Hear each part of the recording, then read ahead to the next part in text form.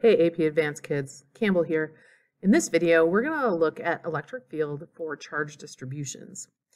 And after we go through some helpful hints and tips, then we're going to just look at off-axes for lines of charge in this video.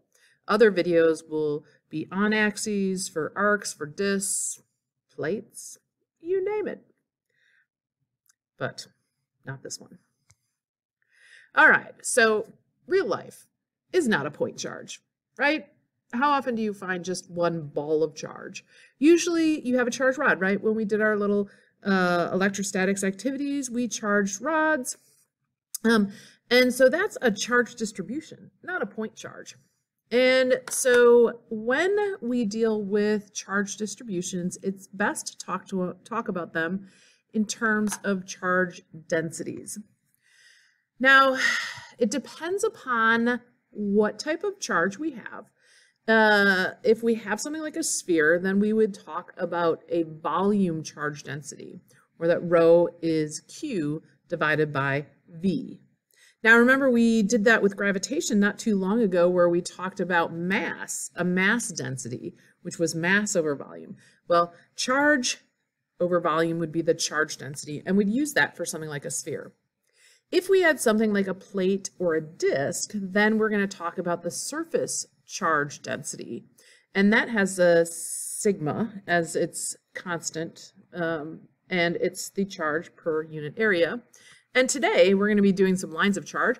And for a line of charge, which would be like a rod or even a ring, we're going to use a linear charge density, lambda, which would be the charge per unit length.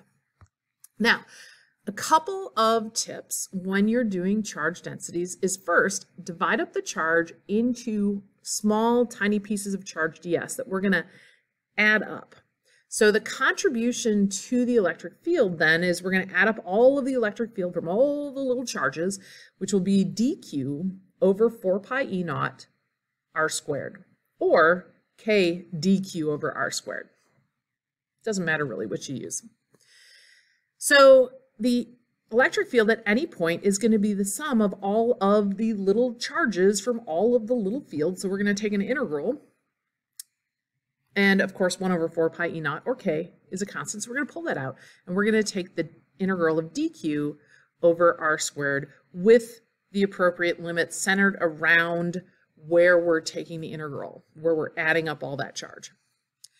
So we'll relate dq to the length, if it's a line of charge, or an area, if it's a disk, or a volume, if it's a sphere, and use the appropriate charge density. So if the linear charge density, lambda, is Q over L, then dq, a small amount of charge, would be lambda times dl, or what we'll call dx. I like dx better than dl. If we were doing an arc of charge, then we would have lambda ds. S usually is what we use for an arc. If we had a plate or a disk, then dq would be sigma times dA. And if we had a sphere, we would use dq is equal to rho times dV. So always with electric fields, you gotta look for symmetry. If we have vectors, electric field's a vector, so we have to look to see if we have something that's not on x or y axes, we have to split it into x and y components and then add the x's and add the y's. So sometimes you've got to do electric field integrals for x and y components. Sounds like fun. So this video is going to focus on the electric field for a finite line of charge, and it's going to be off axis, some distance y, from the line of charge. It's called a finite line of charge because it's finite. It is charge Q for length L, so it has a linear charge density of Q, total charge, divided by total length. So what I'm going to do is I'm going to just add up little dq sections here, little dq, and a little distance dx. And so I'm going to add that up. Each little piece I'm going to add up as I go through my little charge thing here. And if we look here, right, we're going to have an electric field. If these are positive charges, right, that means the electric field is not straight up. It's not on an X or Y axis, which means this is going to have to split into X and Y components. So that means we're going to have to do some sine cosine sort of stuff. Now, if we look at this, if we add things up, right, we have the electric fields, you know, like this, and therefore the X components of this line are going to equal 0. But the electric field net is going to be then the total contributions in the Y direction, which is going to be the adding up of all the electric fields times the cosine of theta. Now, why did I pick cosine of theta? Well, cosine of theta, if this is theta, right, then this piece here, or maybe this piece here, is theta. And so a couple of tips and tricks about this is that we want to replace R, right, because the electric field is 1 over 4 pi E naught dq over R squared. We want to replace R in terms of my X distance from the center of where I am finding the electric field on the axis here, and Y, which is the distance, the distance above my line of charge. And so that means we're going to want to make a little triangle here for each of our little pieces dx. And so that means that R, in little Pythagorean theorem, is going to be the square root of x squared plus y squared.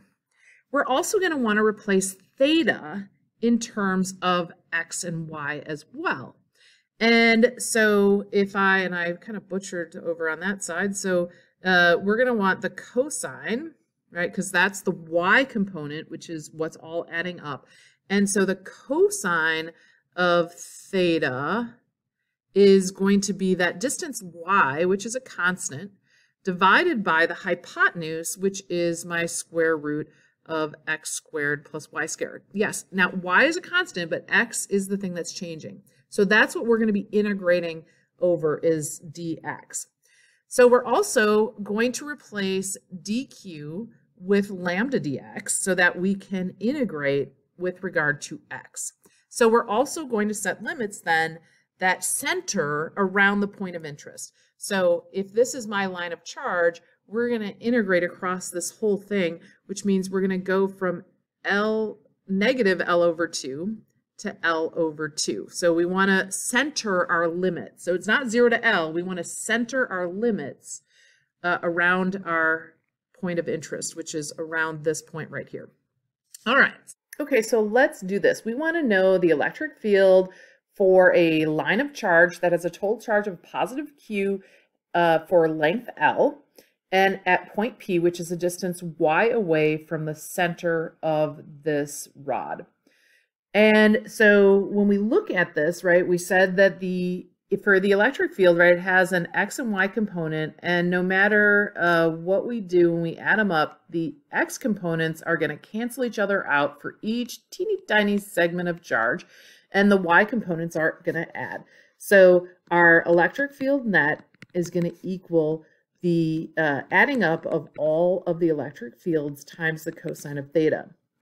And so that means we're going to take an integral, oh, it's sloppy, dq over 4 pi e naught r squared cosine theta. Now, we can't take an integral of this at the moment because what's changing? Well, r's changing, right? If I'm talking about this little piece of charge, I have this distance r. If I'm talking about this little piece of charge, I have this distance r. My cosine theta, right? Each of these thetas are different depending upon which little teeny piece of charge we're adding up. So we need to write everything in terms of one variable. That is why on the last slide, I said that we need to talk about r, the distance away, in terms of x and y, x squared, x being the thing that's changing. And so we do a little Pythagorean theorem here for my little triangle for my distance r. And we needed to change the cosine theta in terms of x and y because, again, we need to have stuff in terms of one variable. So our cosine of theta, right, was y over the square root of x squared plus y squared, our hypotenuse. And then, of course, we got to get rid of dq and put that in terms of this xy phenomena, right? And we said that lambda, which is the linear charge density, is the total charge per unit length, which is equivalent to dq over dl, or I'll call it dx. Right, so we're going to do an integral of this with respect to x. And now I have all the things that are changing in terms of that. So let's plug that in here. So our net field is going to be the integral of, instead of dq, we're going to put in lambda dx on top here over 4 pi e naught. And instead of r squared, we're going to put in the square root of x squared plus y squared squared. Don't forget that part. And instead of cosine theta, we're going to put in y over the square root of x squared plus y squared. All right, so, and y is a constant, remember, so the only thing that's changing now is our x. So, all right, let's take all the constants and pull those out. So my net electric field, lambda is a constant, so we're going to pull that out. Y here is a constant as well, so we're going to pull that out. And then we have 4 pi e naught. Now, instead of 1 over 4 pi e naught, we could also have k. So we could call this k lambda y. That is totally fine. All right, and then we're going to take an integral, and the only thing I've left on top is the dx. So I'm just write that as 1, and we're going to put the dx over on the side here. And then we have this x squared plus y squared square root squared, right? So that would just be x squared plus y squared times the square root of x squared plus y squared. So that is going to simplify to x squared plus y squared to the 3/2 dx. And I have to set limits. Limits are great because they're always worth points on AP exams. And we always want to integrate over the interval, so that's centered here. So as I said before, we're going to negative L over 2 to L over 2. Now, you could actually probably go from 0 to L over 2 and then multiply the whole thing by 2. I think you'll end up with the same exact thing, but I like to center my limits because, you know, that way I can guarantee that I'm going to get the points that I need. So what is the integral of 1 over x squared plus y squared to the 3/2? Like, what is that? Well, this one you don't have to memorize. If you need to do it, you will be given it on the integral table that you get with the test. And so I have it over here. This is the integral. Here you get the variable x over a squared, which is the constant. So in our case, that a is the y. And so when I write this again here, we got our constants of lambda y over 4 pi e naught. The integral of this is going to be x over the constant squared, which is our y squared, times the quantity, or times this, I'm going to put the quantity, the square root of, I don't know why I'm putting this in parentheses, y squared plus x squared. And then we're going to do that across our limits, which is negative L over 2 to L over 2. Okay, now before I do the whole limits thing, one thing I can see right now is that y squared is a constant, right? So, you know, we can pull that baby out. And when I pull that baby out, I actually can cancel out that. X, we can't do that, right? X is our variable. That's where our L over 2 is going to go. So we have that our net electric field is equal to lambda over 4 pi e naught y. And then when I put my limits in here for x, we're going to put L over 2. And then we have our square root of y squared plus x squared. So we got to put in our L over 2 there. So that's going to be L squared over 4. And then we're going to subtract a negative. So that's like adding. And we have, again, our L over 2 and the square root of y squared plus L squared over 4. And then we just got to simplify, right? When we add, these are the same things, right? So we add them up, so we get 2 of them. And when we get 2 of them, that means the 2 on the bottom is going to cancel. And I'm starting to run out of room here. So it may look like I skipped some steps here. But so this 2, when I add these together, right, we get 2L. And so the 2 on the bottom is going to cancel. So we're going to have lambda L over 4 pi E naught Y square root of y squared plus L squared over 4. Can you see that? There we go. Okay, now, just want to draw your attention to the top. The top of this problem says, it doesn't say that we have lambda. We did put lambda in because we needed to integrate this in terms of x. It says we have a total charge Q for length L. So that means I'm going to have to go in here. So that's not my final answer because lambda is not a given constant. So I'm going to have to replace that by, instead of putting in lambda, we're going to have to put in Q over L. And then we still have that L on top. So guess what's going to cancel? Then we have our 4 pi E naught Y square root of y squared, please work, squared plus L squared over 4. We can get rid of that L, and then we have this in the final answer form. Got rid of the L's, but I'm running out of room, so I'm not going to rewrite that. Now, one more thing I want to say is because 1 over 4 pi E naught is the constant they use on your equation sheet, but K, Coulomb's constant, not kinetic energy, not spring constant, Coulomb's constant is also equal to 1 over 4 pi E naught. You could actually also write this as KQ over Y square root of y squared plus L squared over 4. So that would be another acceptable answer in this case. It's a lot cleaner looking. I like it better, but I don't know. When we get into capacitors, the 1 over 4 pi E naught will be handy dandy, but so it's up to you. You choose. This process is the same anytime we're doing an off-axis line of charge. The only thing that may differ, so like I think there's a problem in your book where instead of like Q for a length L, it's like Q for a length 2A, in which case your limits would go from like negative A to A, and your lambda would be Q over 2A. So it's just L may be a little different, so you set your limits different, but this is the process for an off-axis finite line of charge. All right, one more thing about this equation for an on-axis line of charge. So here's our equation again. I put the K in just because it's cleaner. What about if y approached infinity? So what if the place of interest was super far away from our finite line of charge?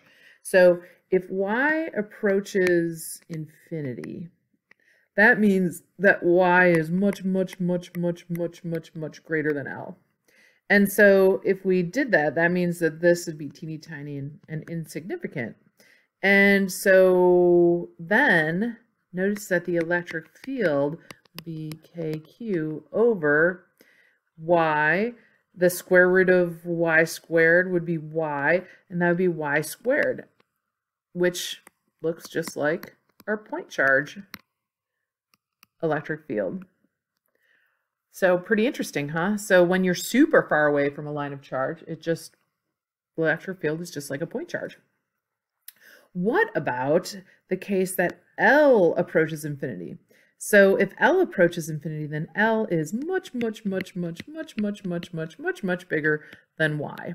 And so if we look at that, then this term under the square root like goes away, and the L squared over 4, that's a 4, it looks kind of more like a Y, becomes a more significant term. And so we take the square root of that. So we have our KQ, we have our Y down here, and then the that comes out. And we have L, and then the square root of 4 is 2, so we have 2. And of course, this is teeny tiny, so I guess that goes away too. So we have 2kq over L. Interesting. Just some thoughts. All right, that's enough for off-axis lines of charge. So, hope you enjoyed the video. You might want to practice this a couple times.